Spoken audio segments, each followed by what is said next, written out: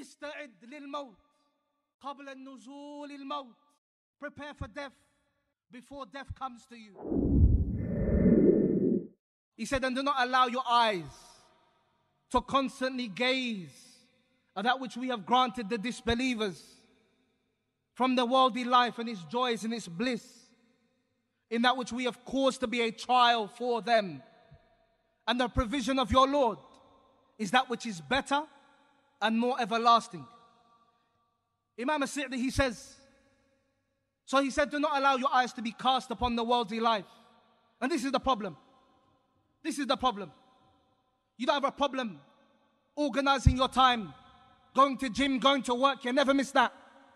There is no reason the servant of Allah Azza wa Jal misses the prayer. Wallahi, there's no reason. There is not a fathomable reason. The purpose of our creation, we are not fulfilling it. The obedience to the Messenger sallallahu alaihi wasallam, we are lagging behind. There is no reason, except that we have been touched with something from the love of this worldly life, and we began to forget that which is with Allah. So he said, subhanahu wa ta'ala, do not allow your eyes to gaze upon that which they have. And certainly he says here, not only you're not allowed to look at it, he says, don't be from those that continually look at the worldly life. مستحسنا إلى أحوال الدنيا والمتمتعين بها. That you look at the joys and the bliss of the worldly life and those who are enjoying it.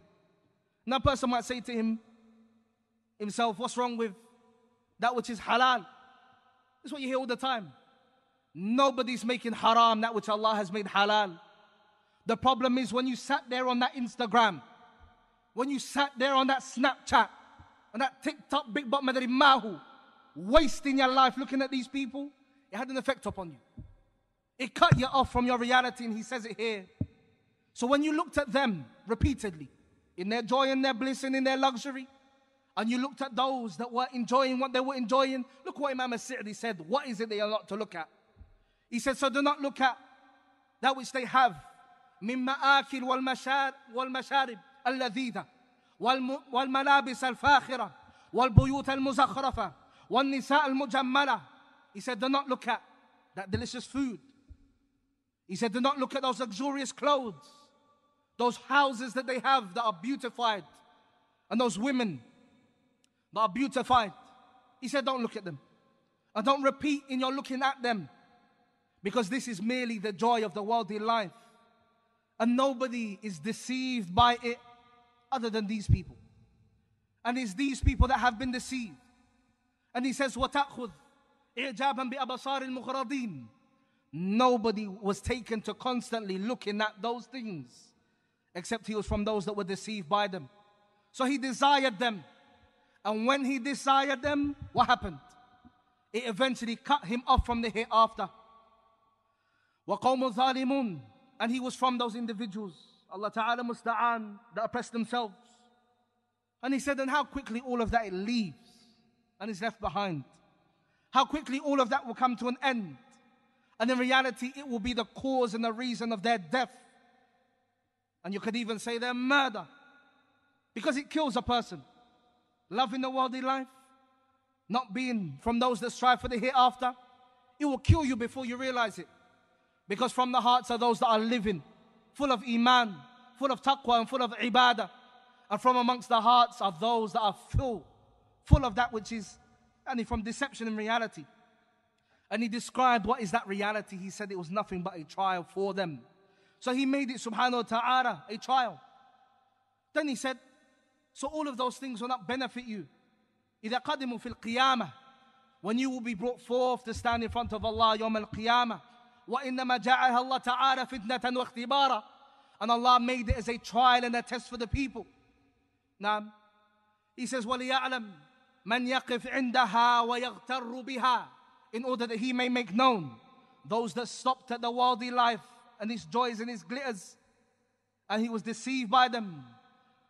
And then he said, and it is that day, وَلَا حَوْلَ وَلَا قُوَّةَ إِلَّا بِاللَّهِ, حَيْثُ لَا تَنْفَعْ النِّدَامَةِ, is the day where no form of regret will be able to save you. And that's why he described it. They will come to an end. And he said something amazing, subhanahu wa ta'ala, وَرِزْقُ رَبِّكَ, and the provision of your Lord, subhanahu wa ta'ala, is better. And he said that the provision of your Lord is two things.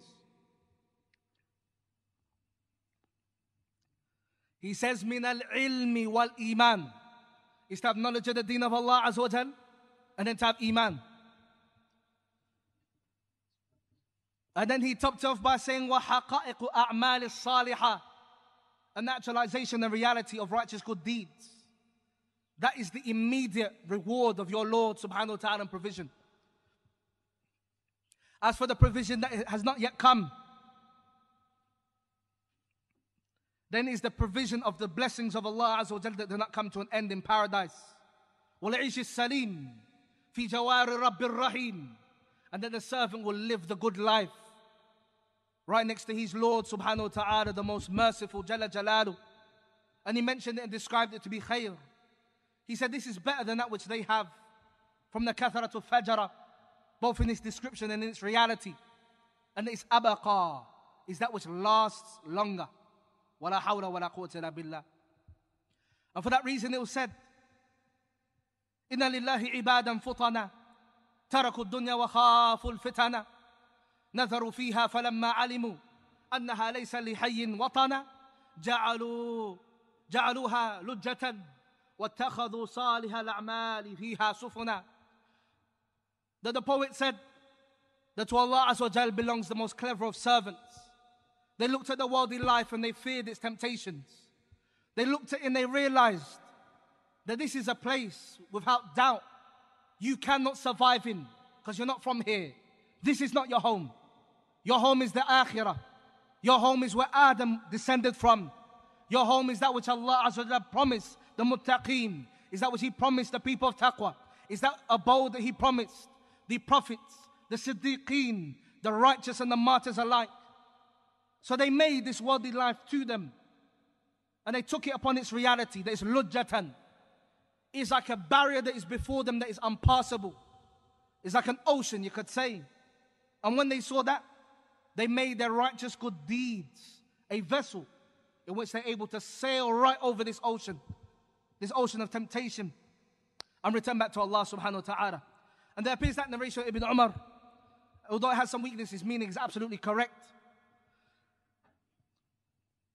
That a man, he asked, أي مؤمن أفضل, who is the best of the believers?